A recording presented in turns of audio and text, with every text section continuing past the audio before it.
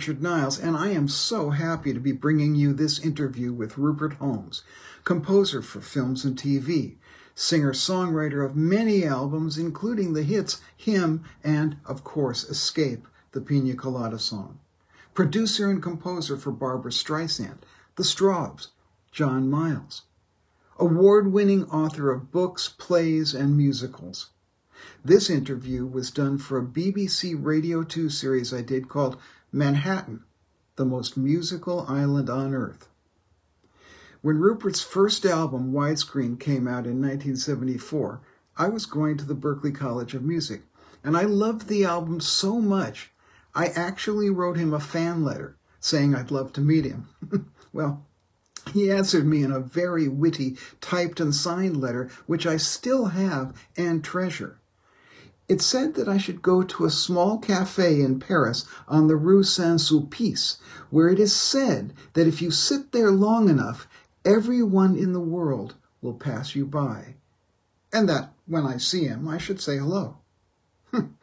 So if you want to spend the next 45 minutes in the company of a very clever man and hear the story of his amazing career, well, let's hear him chat about Paul Simon, Barry Manilow, Melissa Manchester, all of his studio work, Barbara Streisand, Broadway, and a very big piña colada. Well, keep listening. So why did so much great music come out of Manhattan? There are a lot of factors. I mean, some rather obvious ones. New York City's a rather big place. It's kind of extraordinary in its size. I grew up with New York City being my concept of what a city was.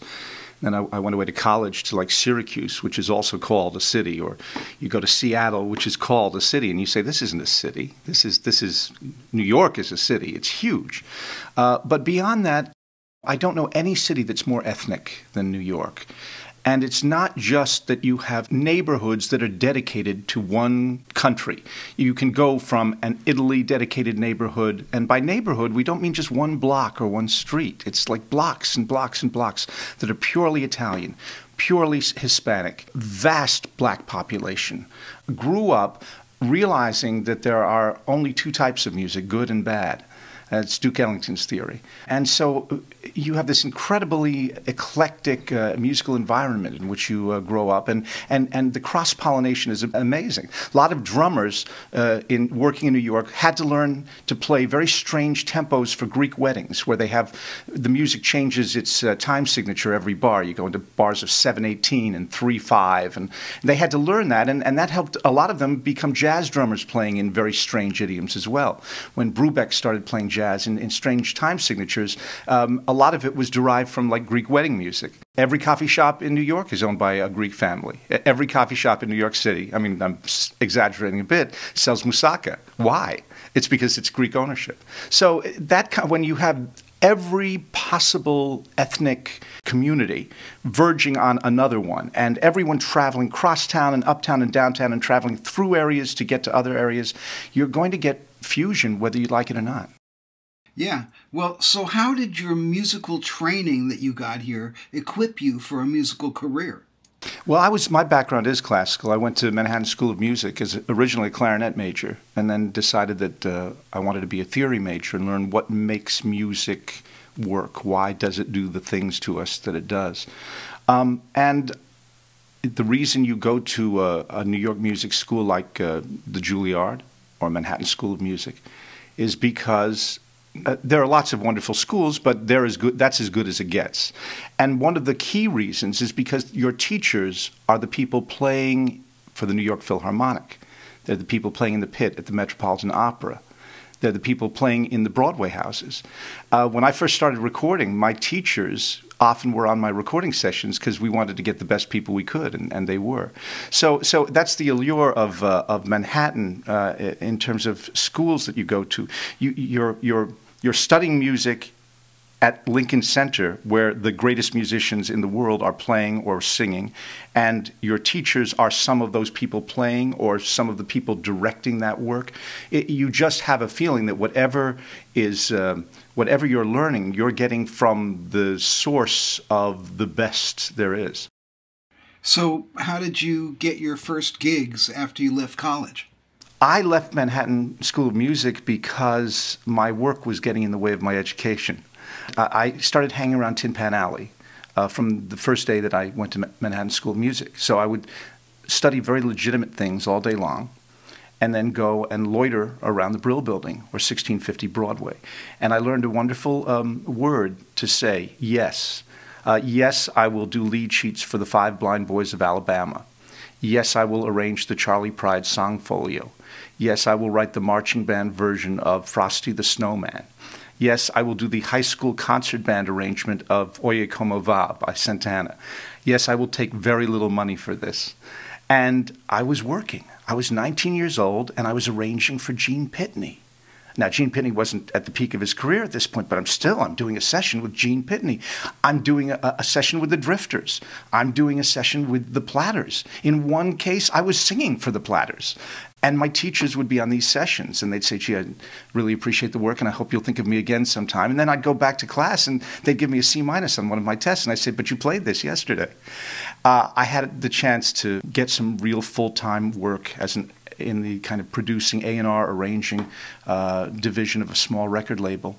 There was a small problem. I couldn't do that and go to school at the same time. So I had to give up learning how to be in the music business because I found myself in the music business. Indeed. Well, I'd love to hear more about the Brill Building. How did it actually work with all these people in cubicles writing away? It worked very well. It was sort of bringing to the arts all the elegance of the sweatshop, an assembly line process. You'd walk into 1650 Broadway that day, and a publisher who had a couple of little cubby holes and some upright pianos would say, we got to get a song for such and such an artist. I just heard that, I'm making up a name, Frankie Smith needs a new song. And he wants it to be a ballad. And you'd go in a room and you'd write the ballad. And you'd come out and play it for Bernie and Wolfie. Those were usually the guys who, most of these companies had someone named Bernie or someone named Wolfie running them. And he'd say, that's great. We got to take it to him. His manager's on this 8th floor. Then we'd go up to the 8th floor, play it for the manager. He'd call Frankie and say, Frankie, come over here. They got a song. I think it's pretty good for you. They'd go, okay, fine. Then we'd go up to the 12th floor where there was the record company that the artist was on was there. And they'd say, well, we don't know about this. Make a demo for us. And then we'd go down into the basement where there'd be Associated Recording Studio, 4-track studio, and we'd do the demo. Then we'd take it back up to the 8th or the 12th or the 14th floor. Sometimes you could write and make a record in one day. If it was raining out, you wouldn't get wet. You never left that one building. Everyone was very closely located, and tremendous amounts of work was being done in 2 different buildings. And as I say, one was 1650 Broadway, and the other was the Brill Building. The Brill Building, if there is a place that is Tin Pan Alley, that was it. And it looks it. It's that old Warner Brothers movie set office building with the person behind the office door. Their name has just been painted on the door, and in about 3 weeks it may get scratched off the door because they'll be out of the business. Tell me some of the people you worked with there. I'll tell you, one of the first thrilling assignments I had was to write some songs for, and in one case with, Paul Jones, the lead singer of Manfred Mann. He was making his own album in New York, and suddenly I found myself with, if I recall correctly, Artie Resnick, who wrote some of the, I think he wrote Under the Boardwalk, and Paul Jones and myself, and we're banging away at a piano, coming up with some pretty interesting songs. I was in the last days of a dying phase of the music business, where you had record labels that were run by one person. Scepter Records was run by a woman named Florence Greenberg. Her artist roster was Dionne Warwick and B.J. Thomas. All of Dionne Warwick's songs came out of 254 West 54th Street, the same building that became Studio 54 decades later. And the fate of the record label would depend on how Florence had done on vacation. If she had gambled a lot and lost, the roster would she'd come back from vacation, and they'd lose 4 singers and 5 secretaries.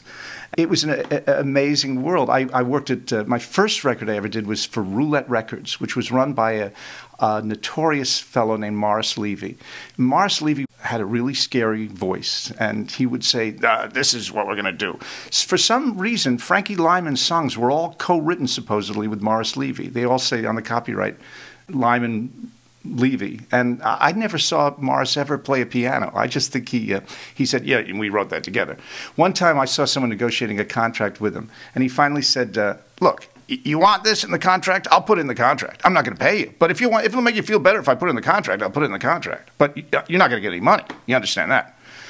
These were amazing people. The first fellow I started writing for was named Paul Vance, whose songs included Itsy Bitsy Teeny Weeny Yellow Polka Dot Bikini, and Leader of the Laundromat, a much-needed parody of Leader of the Pack. He once, I overheard him one day saying to someone on the phone, I got this kid working for me. He does all the voices. He sings all the voices on the records. He writes the songs with me. He writes all the arrangements. He does the lead sheets for free. He plays most of the instruments on the record, and I'm paying him $30 a song. And I thought to myself, he's paying me $30 a song, and I don't know what I'm doing. It was the greatest education I could have ever gotten. It sounds like it. So what happened next? The little labels like Spring and Janus and Scepter, Wand. It was hard for them to compete with the big labels that had all this heavyweight distribution. As influence was peddled at radio stations as to what should be played, it became harder and harder for a little label to be able to hold their own with CBS coming in with both Epic Records and Columbia Records and all that roster of artists.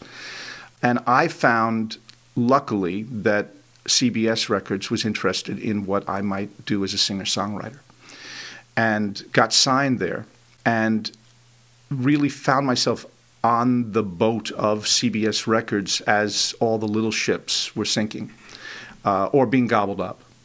And pretty soon you felt like there were 5 record labels in New York, and they were all in corporate office buildings, taking up 5, 10 floors. And executives there were told whether they could have a plant in their office or not. In other words, they were actually told what tier of success they were at. Say, well, you're not. And if you brought in your own plant and you weren't yet an executive high up enough to warrant having a plant, they'd say, no, you can't bring in that plant. You're not there yet. If you met an executive who had 3 plants, he probably ran the label. He was probably the head of A&R. So I ended up on Epic Records, and I made an album called Widescreen. And it was a very unusual album because each song was its own little story. It had a lot of sound effects, dialogue, different instrumentation for each cut. I felt that the story required different underscoring, so it wasn't like I had a band and we did the whole album. Each band on the LP was a different session. One of the cuts actually was a bit of an airplay hit in Great Britain, which was called Our National Pastime, about a guy trying to pick up a girl at a Mets baseball game and trying to seduce her to the tune of the Star-Spangled Banner. And I got a lot of critical acclaim for the album in the United States, but not many were sold outside of New York and L.A. But I got a phone call, and the phone call was from a woman who said to me, "Hi, this is Barbara Streisand. I've just listened to this album, and I really like it. I'd like to record some of the songs that you've written. I see that you do your own arrangements, so maybe you should fly out here and do the charts for me as well. And I'm working on a film called A Star Is Born. Maybe you'd like to write some of the songs for that too." And I thought, who is this really? You know, that's the worst Barbara Streisand impression I've ever heard. And of course it was Barbara. And I went out there and suddenly I'm writing for, arranging for, and arranging and producing one of the biggest vocal stars in the world. And that is how that was the biggest change in my life that ever took place, because suddenly Barbara Streisand was my evangelist, and other people started recording my songs. And I was lucky because all of this was under the auspices of CBS Records, a big label. And when I looked up from all of these incredible recording sessions, I saw that all the little labels that had populated New York City, they were all gone. They were just gone. Do you think that kind of rags to riches story is a very New York sort of story? Like, hey, we'll do the show right here. Well, I think it was, if I wrote what happened to me, getting discovered by Barbara Streisand and suddenly having one of the world's most listened to singers singing my songs, if I wrote that as a screenplay, I'd get thrown out of the office. They'd say, come on, come in with something a little more credible. But it's what happened to me. It can happen in New York City because you're always brushing up against greatness. If you're working at any level in the studio, there's always a chance that you're going to suddenly be sitting in the same room with someone who's legendary. It's the great thing about in LA, because you don't walk from one location to another. You don't rub up against as many people. You're kind of sealed off. You're in your car, you get there, you go into the office, you get out of the meeting, and then you drive another 15 miles and go somewhere else. But in New York, I mean, how did I get my record deal at Epic Records? I was working with an engineer on the weekends, making demos that he and I both thought were interesting. Meanwhile, he was the engineer for Sly and the Family Stone. And Sly and the Family Stone's producer is in the studio, and when they're having a couple of minutes to kill in between takes and things, he plays them a little tape that we've done, and he says, "Oh, come over to Epic. Well, I think you could make records there." It's just because you're always brushing up against people, and if you have some ability and persistence, you will probably get your shot. Whether you can deliver at that particular moment is another thing. Every once in a while, something lands in your lap. But basically, you create your own opportunities, and when that moment comes, you have to be ready to kick into high gear. I suddenly went from being a guy who was a struggling singer-songwriter, and had been for several years, to walking into a recording studio with a 60-piece orchestra. The arrangements on their music stands had been penned by me in Los Angeles. The vocalist on my right is Barbara Streisand, and I'm conducting. And I basically stood on that podium and said, I've got to pull this together. I've got to do this, because I'm never going to have this opportunity again. I cannot, like, goof up here. I've got to act like I know what I'm doing, and I know how to conduct an orchestra, and I know how to arrange. And luckily I did. But there comes that moment where you say, here's where you find out if you can play in this league. When was this exactly? I got into the record business around 1968, although I don't think the record business knew that till about 1971. But I was doing every kind of job in the late 60s, early 70s. I made my first record album in 1974 as a solo singer-songwriter. Prior to that, I was the voice of a lot of non-existent studio groups. I was the arranger of a lot of those kinds of records. I did commercial work as well. Barry Manilow and I used to compete for the same commercials. And later, I took one of the songs I had written as a commercial, changed the lyrics to it, made it into a pop song, and he ended up recording it. And I thought that there's some irony there, that he didn't even realize that he was singing a song that he had been competing with as a commercial when we were both trying to work in the jingle industry as well. The breakthrough for me came in '75. When Barbara Streisand started recording my songs.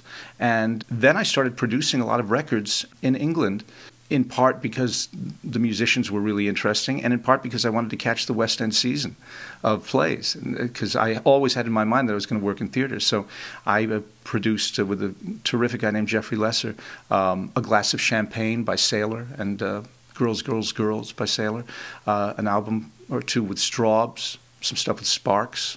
They weren't British, but they were known more in Britain than they were in the United States.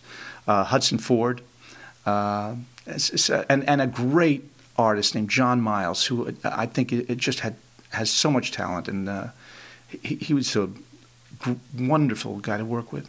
And so this took us into the late 70s, and I'm still at this time putting out my own albums, which people are listening to and covering my songs, but at that point I hadn't had a top 10 hit. It wasn't until '79 that I had the song with which I will forever be associated, which is Escape, the Piña Colada Song.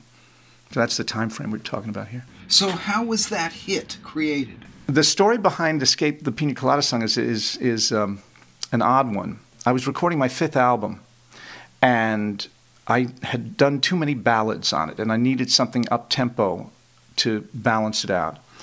I had a stupid song that I had made up in my mind one day. I was walking down 5th Avenue, and I noticed all the Italian designer stores. And I hummed to myself, just as a joke, I hummed, Fiorucci, baby, with your new Gucci shoes. Poochie Poochie, baby, Gucci G's, Gucci Goos. And this kind of vamp came into my head. I turned the vamp into a song that felt like a kind of backwards reggae. And so I had a track, and I went in, the lyric was ostensibly going to be called People Need Other People, and I wrote enough of it to record the song. We did a session atop Radio City Music Hall on the 7th floor at a place called Plaza Sound. And I had this very elaborate arrangement of this song. It had many key changes, a bridge, some interesting harmonic progressions. And we recorded the first take. And we had 2 drummers on the session because the rhythm was a little complicated. And so, as you often did, after doing the first take, we'd go back in to listen to hear if things are being recorded the way we hope they are. And we listened to the first playback. And after it was done, I turned to the musicians and said, you know, I think we can do much better than this. And I looked and I saw that one of the drummers was unconscious on the floor from having too much fun. And he was not going to get conscious. He had to be helped home. And we needed the 2 drummers, so we couldn't do any more recording of that song. I then did something that is now very commonplace, but at that time was almost unheard of. I found 16 bars of music in this whole 4.5 minutes that we had been playing that was usable, that had a nice tight pocket to it, a nice good rhythm feel. And what is now done digitally very easily, I did laboriously. I made copies from one 2-inch master to another 2-inch master of these same 16 bars over and over and over again. I then edited them together so that you had 4 minutes of just this 16-bar rhythm feel. I then said, okay, now I've got to write a song to overlay on this track. And I knew the story, it had better be a story song because there wasn't enough musically going on to be that interesting. So the story would have to be the interesting part. And I made up a million lyrics for it. I wrote one thing, everyone needs a victim, I believe you will find. If you're cruel to another, if you're cruel to be kind. That didn't seem to work. Then I had, that's the law of the jungle and the school of the street. You get out of the kitchen if you can't take the heat. It sounded too much like a Billy Joel lyric. I didn't like that. I mean, like Billy Joel, didn't like copying him. And finally, the day before I was supposed to finish recording the LP, I came up with this story idea, jotted it down at about 1 a.m., and it was going to go, if you like Humphrey Bogart and getting caught in the rain. And as I got on mic, I said to my guitarist, I said, I've got a story song. It's got a little bit of a twist ending. So I'm going to do a vocal take here, and I'm not going to stop even if I make a mistake. I'm just going to keep going because I want to see if you get ahead of me, if you can guess the ending of the story. And you just listen, and don't be bothered if my voice cracks or something. I'm just going to plow through it. And just before I sang, I thought, you know, I don't want to say if you like Humphrey Bogart. I've done so many things about movies.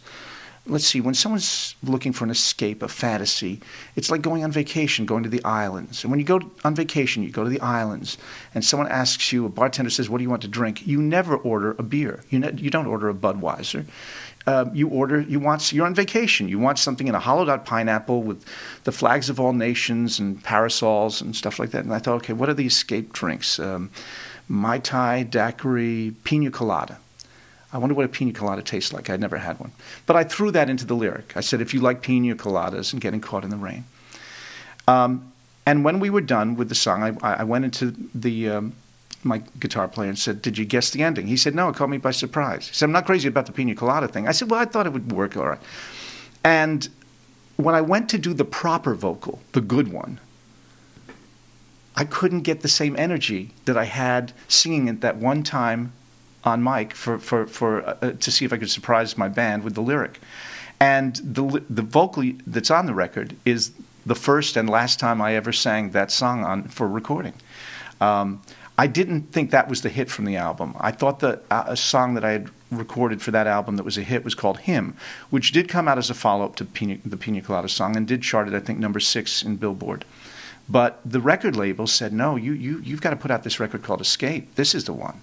I said, I don't know, it's just, they put it out, and immediately it began to vault up the charts. And I mean, really leaps and bounds, 10, 15, 20 points a week, still keeping its bullet every week. And they came to me and they said, Rupert, we've got a problem. You called the song Escape, and people are calling into radio stations and going to record stores, and they're asking for that song about the Piña Coladas. Can we call it Escape, parenthesis, the Piña Colada Song? And I said, what, compromise my artistic integrity? How can you do that? They said, but if we don't do that, it's not going to sell a single copy. I said, hey, I guess it's the Piña Colada Song. And even I have stopped calling it Escape, which is sad. I refer to it as the Piña Colada Song as well. There's a case of a couple of accidents in the studio leading. I would never have written that song if I had known it was going to be my best-known hit. It's too simple. I've never written anything that simple in my life. The music side of it is just those 16 bars. Even the bridge is an overlay on those same 16 bars. If you listen to the record carefully, you'll see that the guitarist, as he plays the riffs, is a model of consistency. And that's because it's the same 12 seconds over and over again. But probably that's what helped it. One of the things that helped make it a hit was that it was simple and catchy. That's a nice way of putting it. And it left room for the story. And a great story it is, both in the song and about the song. So, in the 70s, what kind of places did you go in New York? Were you a club guy? I was a bit different maybe from a lot of the people my age in the 70s in that I wanted to find the New York that I had just missed. That was the New York of the 1940s. I loved jazz, and I wished that I could have been around for when New York was teeming with jazz clubs everywhere. But there were still enough jazz clubs in that time in the 70s that you could go. 52nd Street was really good for jazz clubs. They had Eddie Condon's there, and Jimmy Ryan's, I think. I think I'm getting these names right. Both of those were traditionally Dixieland clubs, but they'd get in some bop musicians occasionally. Or you'd go downtown to Blue Note. You'd see people like Sonny Stitt, a great sax player. Bucky Pizzarelli, the jazz guitarist, who still plays quite a bit and plays with his son, who has dominion over New York right now, John Pizzarelli. The nice thing about the Midtown jazz clubs was that any hour you walked in there, there was some jazz being played. And it didn't have to be necessarily a name brand star. Everyone is good. In New York City, every jazz musician is terrific. If you're not terrific, you're going to starve. So it wouldn't, if you went and saw what you'd call a house band or a pickup band, some band that was just where the guys hardly knew each other and they were going to play for this week, and you could always tell because on the break they'd always kind of like shake hands as if they'd met for the first time. You'd always hear great jazz, really great jazz. So I heard a lot of that. The club scene was pretty good. Reno Sweeney's was the place where you heard really good cabaret artists. And I used to hear people like Andrea Marcovici there. I got lots of invitations because I was producing Barbara Streisand at that time. Every female vocalist in America would invite me to come hear her because they thought, well, if he's good enough for Barbara, I guess he would be good enough to produce me. So I heard a profusion of Laneys and Lanas and Janies and just a lot of different singers in that time, and it was all pretty good. The disco scene, I went to this if I went at all, because it was so loud. I liked to converse with people when I went out, and you just couldn't talk. You just have to abandon your voice at the door.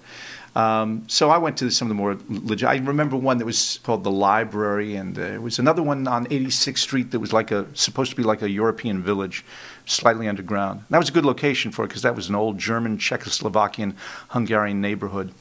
But I didn't do too much of like Cheetah or any of those places, or Electric Butterfly or something. I can't remember. It was a place that had butterflies as their flooring. So I can't speak with much experience from the disco scene. But the jazz clubs were great, even then. And the cover charges were pretty reasonable. So you could sit there and nurse a scotch and soda for 2 hours and hear some amazing solos. And when those solos were over, you knew you would never hear them again because it was live and happening in that moment. And the improvisation was the sum total of not just what they were feeling, but the smell of French fries from wafting out of the kitchen, and the way a woman in the corner was laughing. And it was all in that moment. I missed that scene. Now when you go to a jazz club, it's so expensive and so formal, and it's such a big deal because they've got this artist in for 1 week, and it's $120 to sit down, and you must have dinner. And all the fun of it, all that spontaneity, the grease frying and the woman in the corner laughing, that's not around anymore. Now, all those jazz musicians you're talking about, a lot of them were playing on pop records in the studios, probably for you. Well, musicians had this need to make a living. The conflict for musicians in New York, at least in the eras that I knew of, the 70s and the 80s, before I started working more in theater, the conflict was that the best money was to be made with the least interesting work.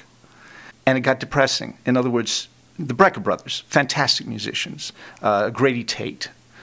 These are drummers who, for pleasure, would play on a Paul Simon album. But they also wanted to earn a living. And if they went into a studio and played a thing that would say at the top of the music, Coca-Cola 32nd, that could make them more money than they ever would make doing the Paul Simon album. It used to get depressing because musicians would come in to do a session, and when they saw that it wasn't a commercial, that it wasn't a jingle, that it was just going to be a record, a recording on somebody's album, they looked depressed because there goes the residuals that they would earn for the commercial.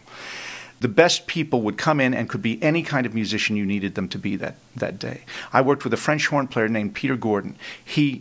I mean, think of this. He doubled as being the lead French hornist of the Metropolitan Opera Orchestra, and he also played with Tito Puente. Now, that's absurd. And in other eras and other cities, a French horn player would say, well, I can't. I'll blow my lip with Tito Puente. I've got to stay to the...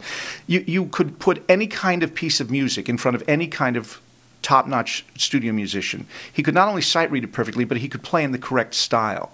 Marv Stam was a trumpet player who I admired so much for his solo work with Stan Kenton's band in the 60s. In high school, I used to listen to him, and suddenly I'm working with Marv Stam. And you'd put in front of him a classical trumpet part, such as you would see in Bach, and he would play that, or he'd switch to a pocket trumpet. And then you'd ask him for a flugelhorn in the style of Maynard Ferguson, and he'd do that. And then he'd switch over, and you'd need something in a kind of mock Dixieland feel with a muted trumpet, and he'd do that. And they could all do everything. And because of that, they all had to learn to work in New York, you had to be able to walk in on a moment's notice and play any kind of style of music, whether it would be schmaltzy, whether it would be Burt Bacharach, whether it would be heavy metal. You had to be prepared to do that. And the only way you learned that was to listen to everything and to talk with all the other musicians and figure out how they were doing what they were doing. The first drummer to have 6 tom-toms was a guy named Jimmy Young. And you hired Jimmy Young just for those 6 tom-toms, because if you had something that you wanted to sound like Hawaii 5-0 or something where you needed the drums to go like boom, boom, boom, boom, boom, boom, boom, you had to get Jimmy Young. So other drummers would say, well, I'm not going to let Jimmy Young steal it. So they got 6 tom-toms. They said, now how does he do that thing? And they'd pick it up. There was a bar, and I've blanked on the name. It's 2 guys' names, like Nate and Niles, but I don't think it was Nate and Niles. There was a bar where every musician would hang out. And you could book a recording session by calling the bartender. You'd call the bar, and you'd say, look, I have a session tomorrow. I'm going to need 2 French horns. Or I'm going to need a tenor sax. Who's there? And they'd say, yeah, you free tomorrow? And the bartender would book the whole session for you. It finally got bought, I think, by the Brecker brothers, and they called the bar Possible 20, because when you booked a jingle session, a commercial session, you always booked people for an hour with a possible 20. That was, the possible 20 was if you were running a little over. And you got paid a little better money for the possible 20 than you had for the hour. But that was the bar where you could basically, in New York City, book any kind of recording session you wanted just by talking to the waitress. As a songwriter, who were the New York songwriters who you admired the most? Paul Simon was just turning out one gem after another. Every song respected your intelligence, came from a different neighborhood, and you would never be able to predict what his next single would sound like, what the rhythm, feel, or instrumentation of it would be. Billy Joel came in with such energy and drive, and you had to love him. And he wasn't going to let you not love him, and I admired him tremendously for that. I think in the 70s, to be honest with you, New York artists, those 2, I think, were maybe the firebrands. And then on the pop side of it, Barry Manilow is going to start getting a lot more credit as the years go by for the kind of melodic and memorable records he made. It's a little easy to dismiss that stuff. Barry Manilow is a guilty pleasure, and all that has to happen now is people have to stop feeling guilty about it. Those are wonderful records. They soar, and some of trying to get the feeling again is one of the great records I think ever made. I love that record. So he was maybe number 3, and Melissa Manchester out of New York, who I have had the pleasure of both knowing and working with. On the New York side of it, she and I don't always think of Carly Simon as a New Yorker. She always seemed to be up in Martha's Vineyard, so she probably was a quintessential New Yorker. But I think very much Melissa, whose father played bassoon with the Met Opera, and she grew up in the Bronx and just was really comfortable on the streets of New York. Why do you think it is that so many New York places are celebrated in the songs of New York songwriters? Well, you know, New York is a kaleidoscope. As you walk around it, yes, you're in a city, and yes, there's a lot of concrete to be seen and a lot of car exhaust. But each neighborhood has its own pungency, its own flavor, and you can be walking around Doyer Street in Chinatown, where the dim sum on your table is totaled by the plates that you've eaten off of. That's their abacus for adding up the... And then walk a couple blocks and you're suddenly in on Little Market Street, and there's a mom-and-pop restaurant there that's been there maybe 120 years, and there's a set of chimes in the window, and you don't even know why. And then you go a little farther, and you're in Indian restaurant neighborhood where there's a place called Curry in a Hurry. And as you move about New York and the boroughs, the flavor is of where you are, whether you're in some kind of mock Tudor neighborhood aspiring to elegance or somewhere really seedy but fun to be. It's just part of the pungency of the city and the diversity of the city. And I think as a songwriter, you need color and flavor in your work. And I think that I know in my own writing, I love to write about food because it's something that people can connect to very easily. Everyone's hungry at some time during the course of the day. And I think Paul probably loved these neighborhoods that he knew. So whether it's when he sings about me and Julio down in the schoolyard, you can see that schoolyard in your mind just as clearly as whatever he was feeling when he was so groovy on the 59th Street Bridge. Before the era of music videos, songs didn't come with an image attached to them. They were like the golden age of American radio where the listener made up the pictures. And songs that told stories or were about places or the people and how the place affected them, they needed to do their own cinematography. The lyric had to give you the images. And so I think when Paul writes about neighborhoods, he was making the music video, embedding it in the lyric itself. Nowadays, a song needn't work as hard to give you an image. Very often, the very memorable images you get in a music video don't have all that much to do with the lyric of the song as it is. When I hear a Sledgehammer, great record, would have been a hit without the video. When I think of the video, I think of something very specific, and I can't think of anything else. I don't have the chance to create my own image because that image is, the animation in Sledgehammer is so strong that it overrides my ability to make up my own story in my head. But in the 70s, leading up to the 80s, you still had the chance in a lyric to help the listener paint the picture. And using specific neighborhoods, references to the way things taste, the way things feel, just little details. I wrote a song with Barbara Streisand that had a lyric, recently he moved out on me, took the towels we stole from some motel in Tennessee. And people would always come up to me and say, sing me the song about the towels. What they remembered in the song was this image of a couple and the towels that they always remembered that they stole from a motel in Tennessee. That was the music video within the lyric at that time. Now, of course, writing songs for the theater is kind of like creating the visuals live action. Tell me about how you moved from being a pop star to being a Broadway guy. I'd always wanted to write for theater.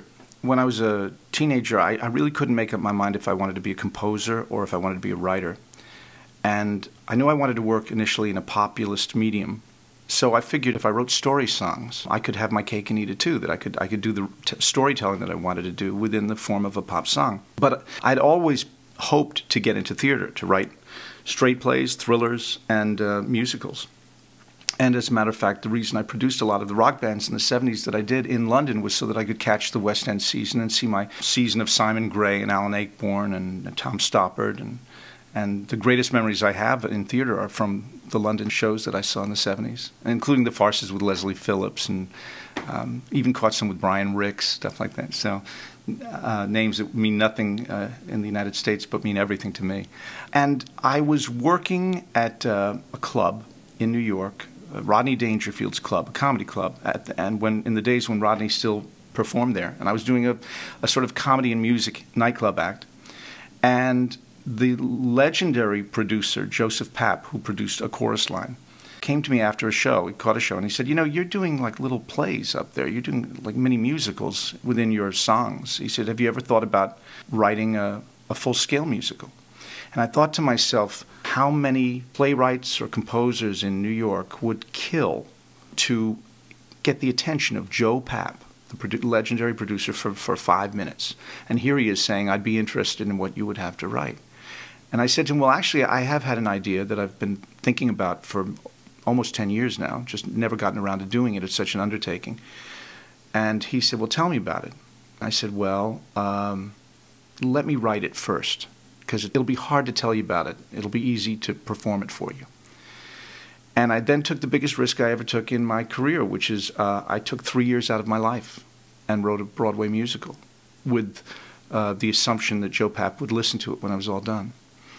I could afford to do that because the Piña Colada Song had given me enough income from the writer's royalties to do that, but it was very risky.